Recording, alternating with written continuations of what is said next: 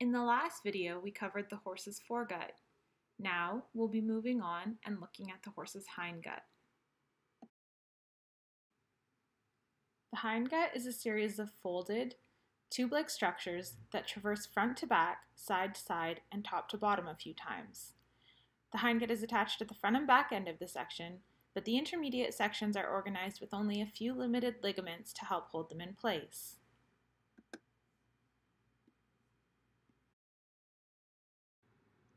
You may have seen horses being referred to as hindgut fermenters. So, let's take a second and break down what that really means. The hindgut is home to many different species of bugs that we refer to as microbes. You may also see them referred to as bacteria. So why are these bugs important? Horses, like all mammals, cannot produce the enzymes needed to break down fiber. Instead, the bugs in your horse's hindgut break down, also known as fermenting, the fiber for them. Think of all the fiber in the hay, grass, and/or grain that your horse must eat. Your horse's ability to break down that fiber is dependent upon these bugs. Bugs break down the fiber and use it to produce other substances for the horse. In fact, these bugs produce about 75% of the calories that your horse needs every day and certain vitamins. It's also worth noting here that the breakdown process produces heat. This is why providing more hay can provide a lot of heat to keep the horse warm and is an easy way to turn up your horse's internal heating system in the winter. These bugs are yet another reason that it is important to provide your horse with a forage-based diet. Forages are generally higher in fiber than other foods, and so play a very important part in keeping the bugs healthy and happy.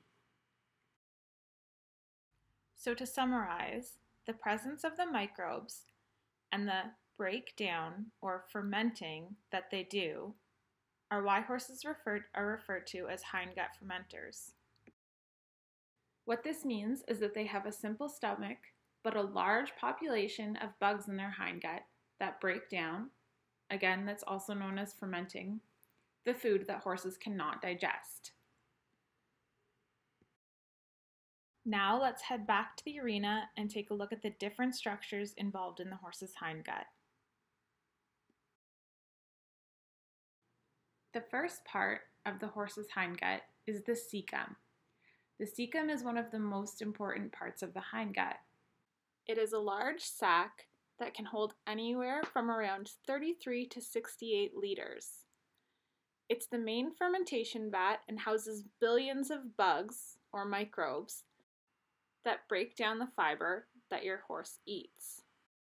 The microbes produce compounds known as volatile fatty acids from the fiber. A horse will use these volatile fatty acids as a major source of calories.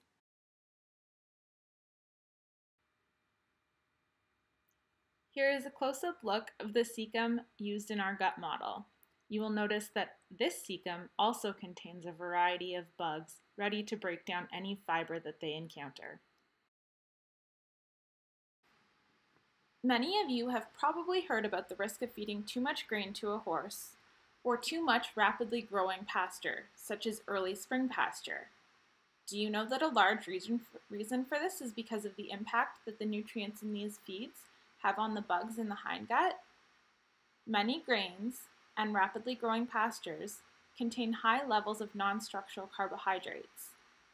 Non-structural carbohydrates, often referred to as NSCs, are nutrients that are more rapidly digested and absorbed than fiber. Examples include simple sugars, fructans, and starch. Think of a bowl of jelly beans as an example.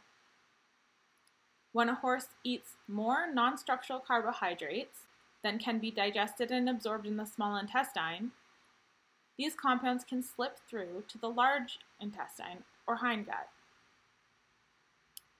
The bugs that usually break down fiber are not used to dealing with non-structural carbohydrates like sugar. Instead, different types of microbes, ones that are used to and prefer to break down non-structural carbohydrates, will start to grow and flourish. These microbes produce different types of compounds that make the gut environment more acidic. And this can increase the risk of digestive disturbances like colic and other conditions like laminitis.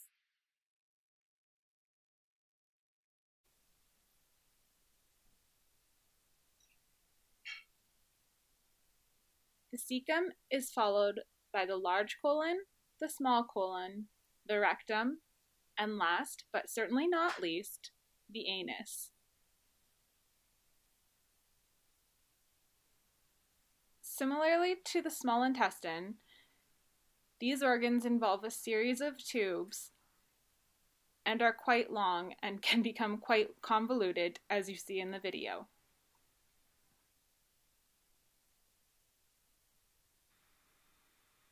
I think these clips can definitely give us an appreciation for just how complicated it can be for veterinarians to perform colic surgery in the horse.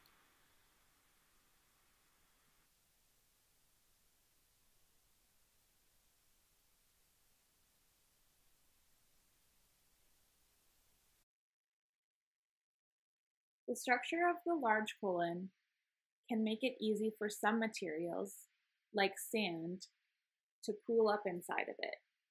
This can result in problems like sand colic. This is why it's important to make sure that you are not feeding the horse in a place where they would take in a large amount of sand or sandy soil, such as a sand ring.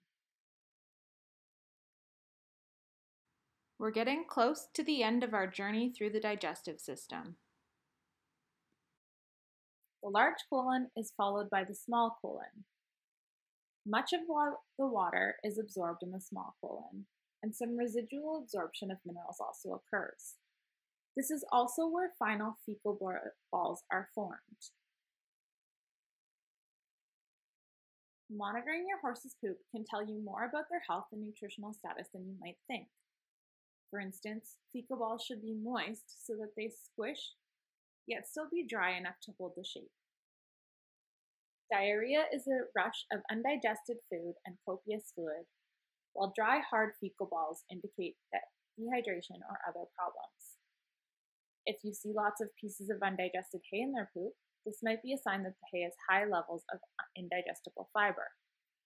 Depending on the horse's situation, this may increase the risk for impaction colic. If the poop has a strong ammonia odor, then your horse might be getting more protein than they need. The rectum starts at the pelvis inlet and provides a storage and expulsion system for waste.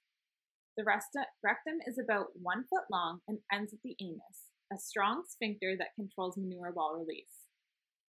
Rectal palpation is a useful technique for veterinarians to assess colic, fecal balls, bladder, the reproductive organs of the mare, the base of the cecum, and parts of the colon where colic is frequently caused by impaction. The anus is a muscular closed ring that allows passage of fecal balls and gas. Checking the anal tone can be a good indicator of the horse's status. If fatigued, sick, or distressed, the anal tone may be sluggish to react, soft, or non-responsive. It's hard to believe just how long the horse's digestive system is and how amazing it is that this entire system is contained in one horse. We wanted to give you a visual of just how long the digestive system is when it's stretched out. So what we've done is pin up the digestive tract along the length of the arena.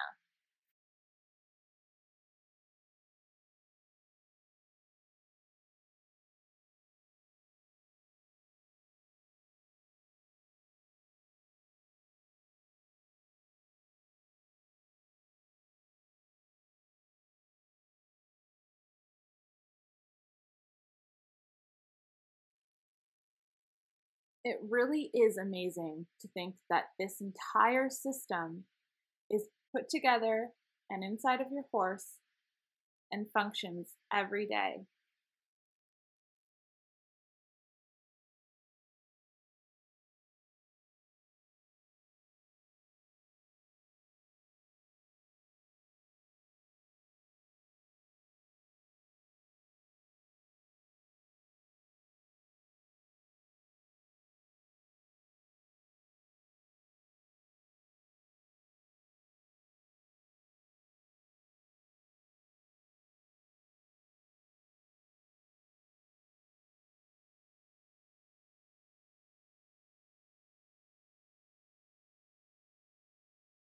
We also wanted to give you an idea of how the size of the horse's digestive tract compares with the size of the human's digestive tract. What we've done is used a rope to represent each of the digestive tracts. You'll see Gayle first toss me the end of the human's digestive tract. We will follow this by looking at the length of the horse's digestive tract.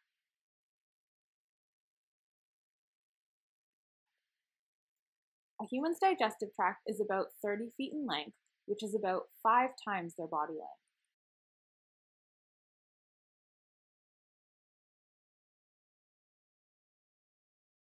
In comparison, a horse's digestive tract is about 85 feet. This is about a whopping 12 times their body length.